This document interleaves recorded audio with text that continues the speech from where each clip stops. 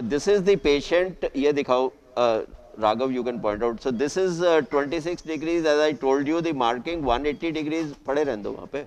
180 degree is the incision. Can you see that? Yes, sir. Yeah, and it is a plus 20, I think, with a 1.5 cell. कितना है? So 1.5, the model is ZW 100. 1.5 cells. One thing which Dr. Harbans was saying, this is actually the synergy toric, which is based on the Tecnis toric 2 platform. So there is fenestration. The haptics are not polished; they are fenestrated so that the rotation is much less. Okay, I have had the patient earlier marked. मेरे को marking दिखाओ. I'll just show you. I am not marking the alignment for the IOL. Can you see this mark, Dr. Namrata? Yes. 1 and 2. Can you see these? See the Not देखो. very well focused, but I Zoom think the cut. viscoelastic is there on the cornea. That's why. I'll just write 1 second. ये That पकड़ो. is why they are not focused that well. Now. Now yes. Yeah, yeah. Okay, so there is one Yes, here and there yes. is the other one. So, and this is 0, 180 that we had marked. मेरे को दिखाओ marker. वो दिखाओ. And you can see that once we had aligned it, this is coming at, this is 0, 180. You can see that this is coming at 26 degrees right here, 25, 26. This is coming right here and 206. So, it's well aligned from that perspective. Okay, I'll just put on to coaxial now, because the marks are not well seen when you are not coaxial. When you are coaxial, I mean. So, is that okay? Shall I start? Yes, sir. I'll just reduce the mag. Cornea थोड़ा wet कर दो. Okay, so I just start with the, कर दो एक बार wet. Okay, thank you. सीधा देखिएगा, अब मैं शुरू कर रहा हूँ. So I just go in with the side port, visco. This is phenocane. Just a little bit of phenocane or oculon you can put. Hey, can This- I request Dr. Harbans to please come here, sir? Sir, please. So this is phenocane that I had injected. Now I am injecting methyl cellulose. Incision at 180 degrees.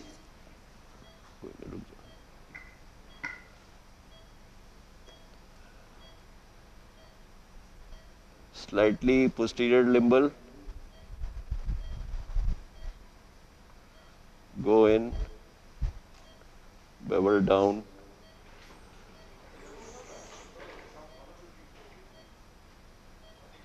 Love, visco.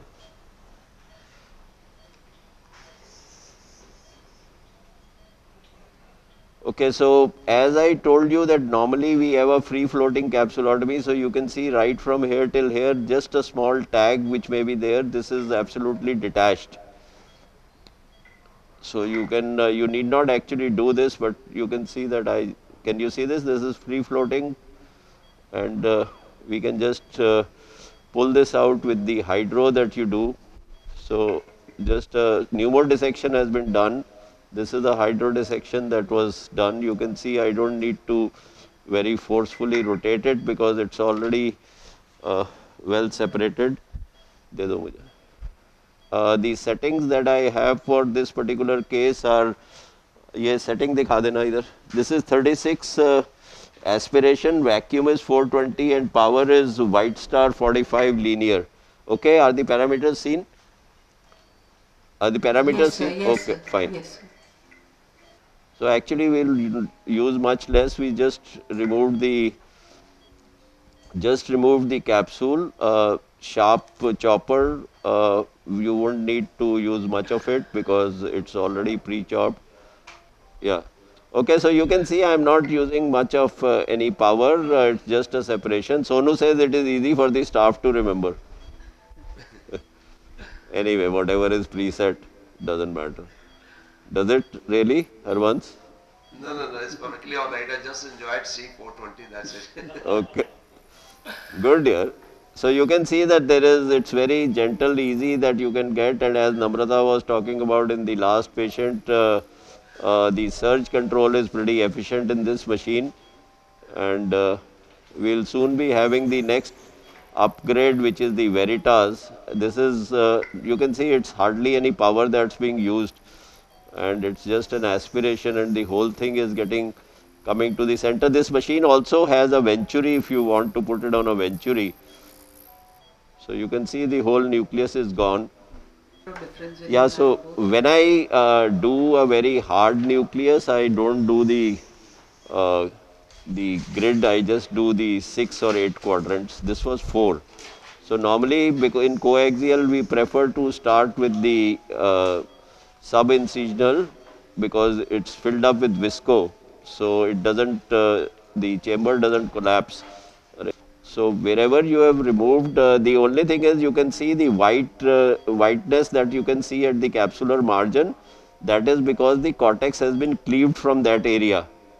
Okay, because 500 microns is cleaved, and you can see that as if you go with corresponding areas, that means if I have removed the cortex from here, then I go to the next part, it is much easier to remove it. So that's how we start from subincisional, and you can see that it cap back. So I am going on to polish, and these are a couple of fibers that are there. Uh, can you see the alignment marks very well in the coaxial, especially this one? So as was told by Dr.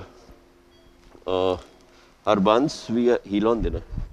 So the advantage of this would be also if your pupil becomes small, it doesn't matter, you can still see. Yes, you can still see, and you can see it post-operatively also. Also, yeah. That's the advantage. So I am just using Helon.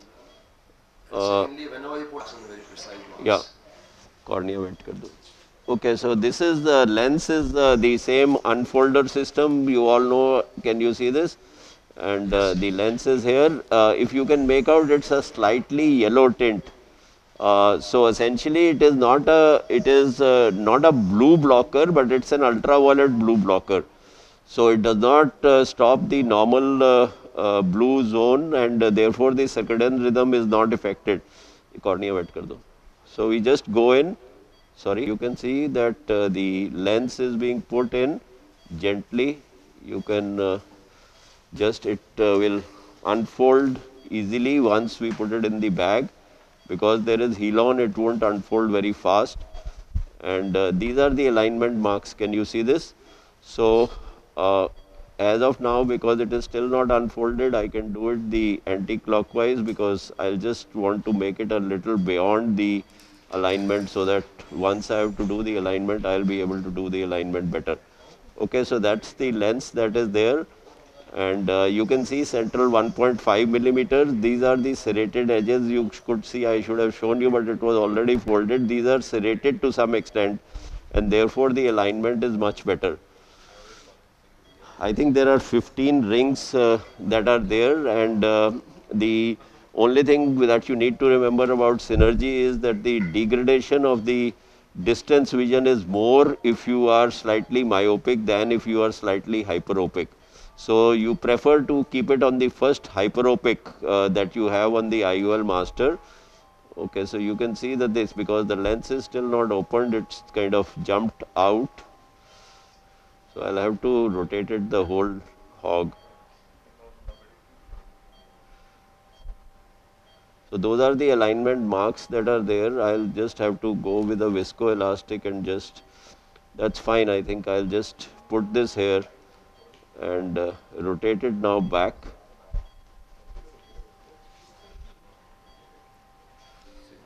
Dekho. I'll just go off the coaxial to get a better look at the alignment. So you can see this is misaligned as of now. Can you see this mark and this mark?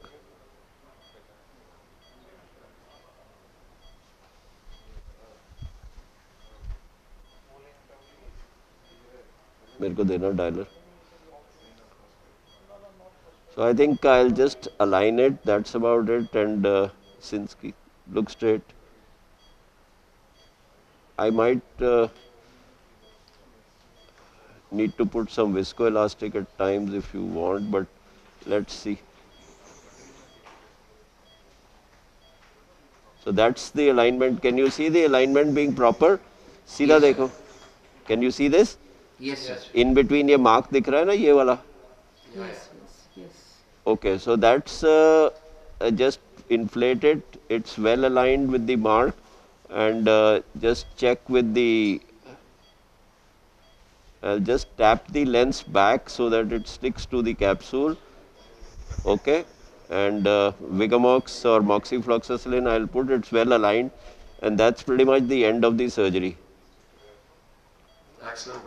Thank you. Any questions, please? Excellent surgery, sir. Sir, Thank while you. showing that machine parameters, you said you prefer capsule scan for your capsular axis. Yeah. While the machine offers others like pupil center also. So any ठीक हो गया. specific Yeah, reason because the for- lens is into the capsular bag, right? जब आपका lens rest करता है तो वो capsular bag में सेंटर होगा ना, नहीं समझ आई? When you are putting the lens, the capsule is round, so it is going to be centered into the capsular bag. So whatever is this, okay? So pupil and capsular center may be different. Understood? Limbus center, pupil center and scanned capsule center would be different because the lens has to sit in the capsular bag. Therefore, you use a scanned capsule, the center of the scanned capsule to do the capsulotomy so that the lens is pretty much center. The capsulotomy overlaps the lens. That is where it sits. Otherwise, there can be a slight angle. Thank you. Understood? Yes, sir, yes, sir. So you take first hyperopic reading on your IOL master and Yes. SAARC for the Yes. synergy lenses. Yes, And yes. advantage of that?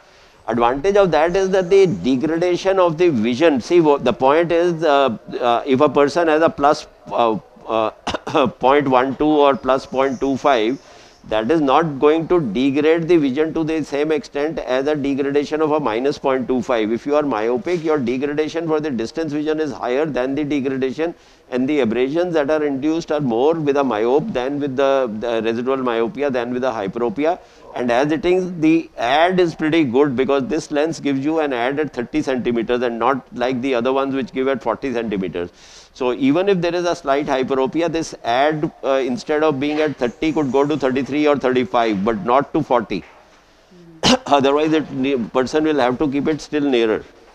So this is a very valid point. Whenever you use the synergy type of a lens where the reading distance is 33, it is better to err on the plus side for two reasons.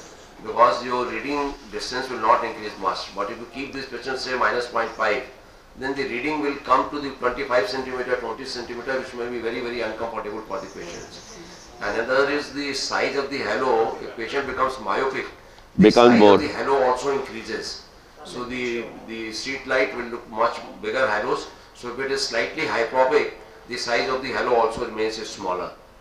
So basically, in the EDOF lenses like you use Symphony or VVT or these type of lenses which has got reading lenses of around 40 centimeter, you can keep them slightly on the minus side, not on the plus side, because the reading distance will be far off. But in these high power lenses, whether it's a PanOptics or Synergy or any lens, you need to have the first. so what you have said is absolutely right, Dr. Harbans, that the dysphotopsias are much more if you have a residual minus than a plus. The problem is that right when we started doing our IOLs, we were always wanting to keep to the first minus for monofocals, etc., because it gave you some reading ability. So there is a concept change, a conceptual change, and therefore this is being this needs to be emphasized that you keep it to the first plus. My results have been pretty good. I think Dr. Ram is here also. Any comments you wish to make? We used to talk about mini monovision and microvision, mix and match, etc. Now with these synergy lenses, if you hit emmetropia for in the first eye, you can aim at emmetropia in the second eye, and they seem to function quite well. It applies also to the recent crop of trifocals, but then even more because most of them are functional from 40 centimeters, while this lens from 33 centimeters to infinity. So I think being as close to emmetropia is what is important.